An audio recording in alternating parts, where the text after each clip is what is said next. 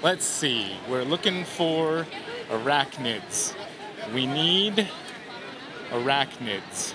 Giant, juicy arachnids. Aloha, top of the morning, friends and family. We are here at the Pacific Northwest Reptile Show, and we're gonna walk around. We're gonna see what animals people are selling and what they're selling for. I'm gonna ask them 3 questions. What's their least expensive animal? What's their most expensive animal? And then a bonus question too.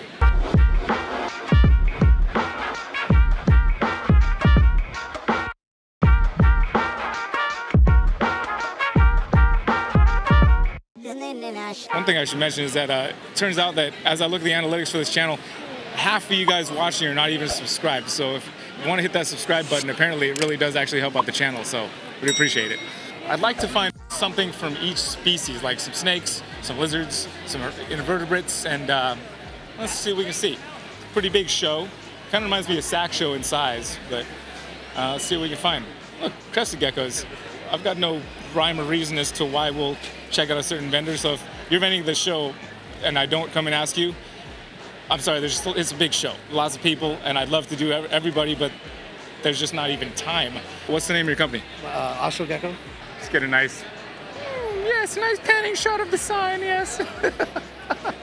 Atascadero, how long have you been in business? Since 2013, so.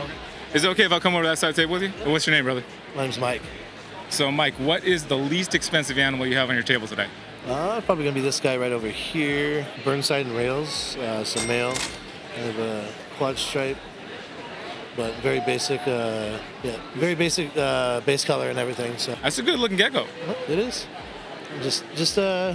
I like the high color. You know what I mean? Like high color, high white. So that's the least expensive. What's the most expensive?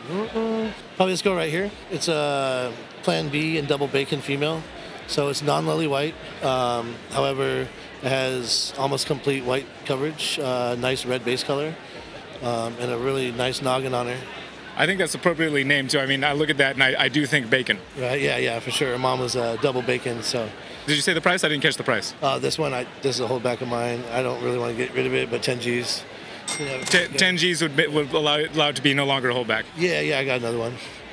All right. Okay, I got a bonus question for you. What if there was one animal at the show, one animal on your table that you really wanted to sell? That is there one animal that you really, I just want to sell this animal today for sure?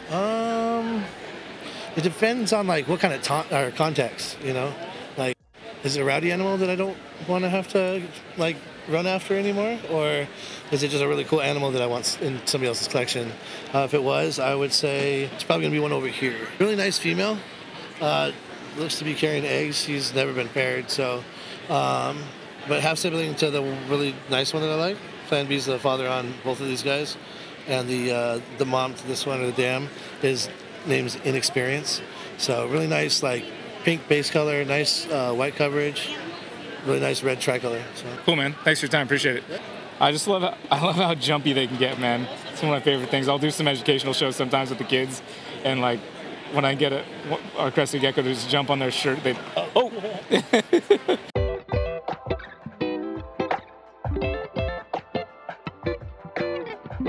Is that a microphone? This is a microphone. This is T-Dog. That is amazing. I thought you just had a cool toy that you walked around with.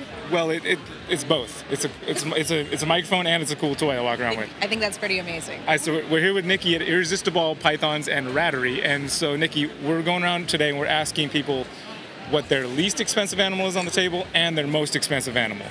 Okay, our least expensive animal on the table is our pastel better. She's at $75 right now. And she is one of the first babies that we ever produced. Oh, really? So, okay, so... We're doing it live here. Oh, yeah. That's how we do it at home, too. Yep, so she's one of our first babies we produced last August. So, then our most expensive is probably... Oh, I'd have to look. Do I know off the top of my head? No. This guy and our pastel freeway. But they're still $400, so okay. Very achievable. Yeah, I mean, as far as the ball python world goes, 75 to 400 is not the craziest range in the world at all. No, it's not at all, right? Nope. And this is just us letting go of some of the stuff that doesn't fit our projects currently and moving on to some stuff that's going to fit our projects better. But still beautiful stuff. This is the daddy right here to this snake, and that was our third clutch that we ever had last December. So sweet. and he is very beautiful. You have to check him. Yeah, that's a good looking snake, no doubt about it. Well, is there one animal on the table that, like, if before the weekend's over, it's the one that you really are hoping to sell above all the others? Oh my goodness, I hope that we sell him because he is just so bright and beautiful, and we kept his sister to pair back later when she grows up, but we're really hoping that he goes home with somebody. Awesome. Thanks, Nikki. Appreciate your time. Yeah, thank you very much. It was good to see you. You too. And to meet your new friend here. Well, I mean, you know, ball pythons, I mean, the most polymorphic animal in the reptile world. There's always stuff popping up.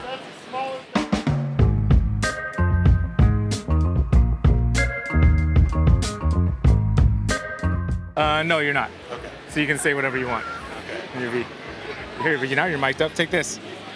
This is our fabulous cameraman today. Look at this guy. Look at this guy.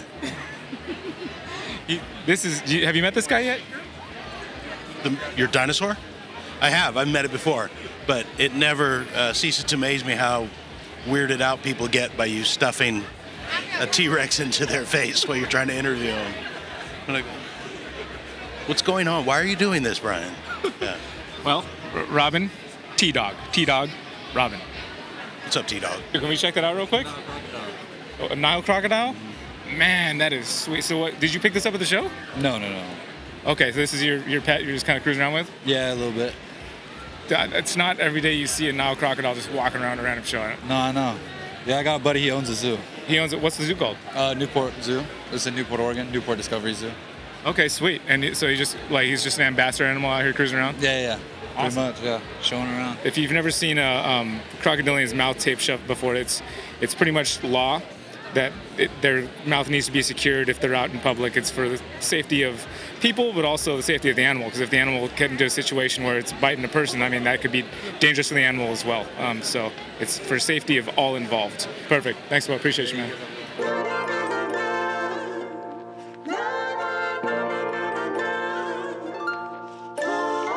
This show's nice and packed. I haven't been up in the Northwest for over a decade, actually. I lived up here for just a hot minute when I was playing in a band, but it's cool to come up and check out the shows up in this zone. Pretty big. Higher desert herps. Snakes and science.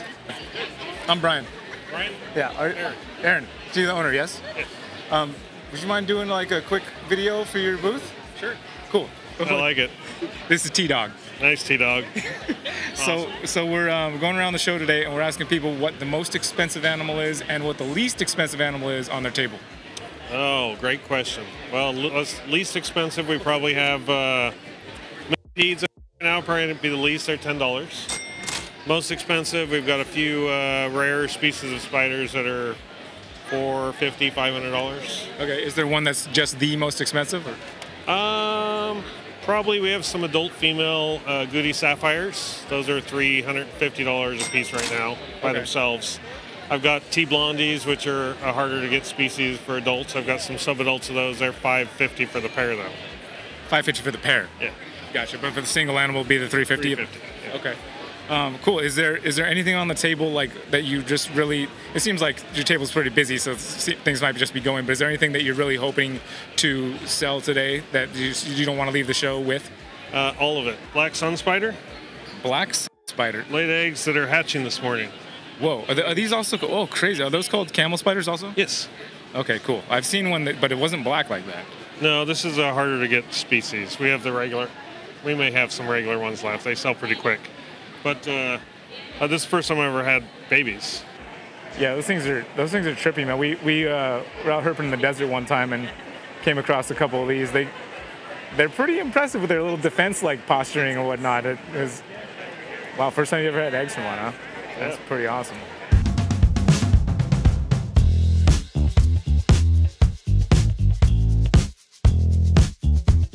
Hi, Chris. How you doing? Good. I'm Brian. Nice to meet you. I understand this is your first show for Josh's Frogs. It is. I just started with Josh's Frogs about 3 months ago, so it's pretty nice to get out and meet everybody and all the vendors. Yeah, it's awesome. Good to have you here. We're asking all the vendors, not all the vendors, we're asking some vendors today at the show what the most expensive and least expensive animals are on the table. Ooh, that's going to be a tough one. Those are not my take. Perfect.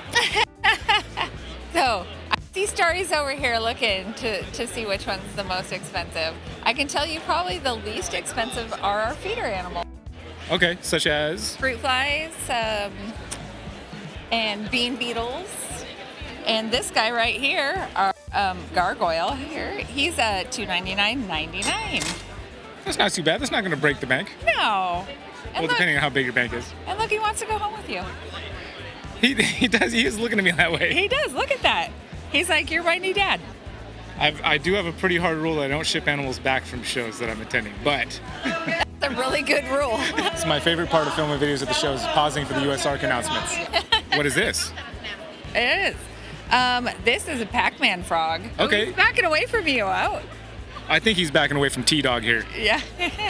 Sorry, fruit flies. We know you're technically animals, but we're going with the frog as the least expensive animal on the table today. Right on. Dude, Chris, what awesome. But this is the type of person you want working your booth at the show for sure. Such a, just good, engaging, warm personality. Good job, Josh's Frogs. Hey!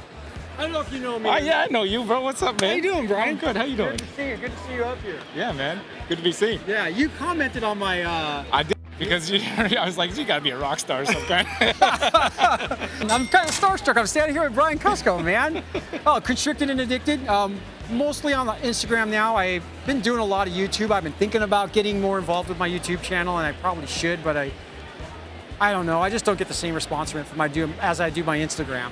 So, and then I just don't think I'm up to par with video content like a lot of the other YouTubers are. So I'm just more comfortable in the posting of my retics and promoting awareness about them and the positive aspects of owning them and caring for them and keeping them. Yeah, I can dig that, man. Yeah. So that's where my passion is pretty much my Instagram channel and around my retics. Yeah, well, I caught one of his videos a long time ago, and I left a comment. It's like, dude, you play in a band?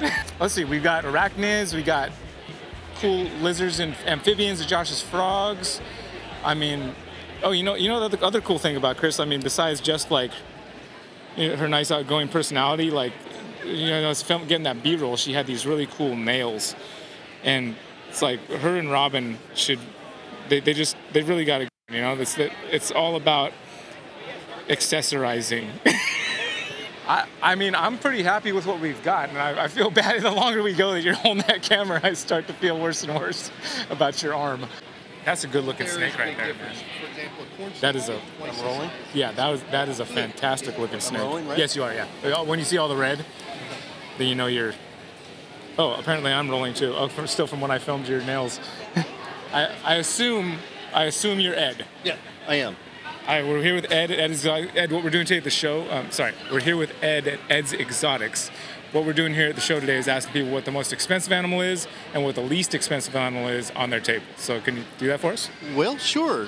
Today looks like our most expensive animal would be a proven breeder yellow albino striped Ruthveni king snake.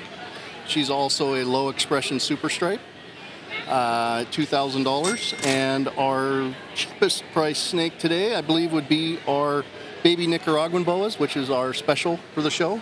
We've got one remaining left. And we also have some toy snakes and lizards over here for $1. Hey, I guess technically that's the least expensive animal on the table. Absolutely. Awesome, Ed. Thanks. What is this thing you're holding here? This is a Mexican Mex-Mex king snake, San Luis Potosi king snake. They average around 30 inches to 3 foot as adults and are an excellent pet snake. They hatch out really calm right out of the egg, and they tend to stay that way their entire lives. I feel like my dad would love this snake. They really do make a great pet snake. Thanks, Ed. I appreciate your time, man. Thank you. Appreciate it. Thank you guys for watching. Big shout out to Spider Shop for sponsoring this trip. And hey, if you like the content, you want to see more stuff like this, just let me know in the comments below that you enjoy these type of videos, and I'll make sure we keep making them. Maybe we'll even keep making them whether you comment or not. But leave a comment down below and let us know what you thought of the video. Guys, take care of yourselves. Take care of each other. We'll see you on the next one. Aloha. I can see the red light. That's helpful. Now I know it's recording. Got the little green bouncy?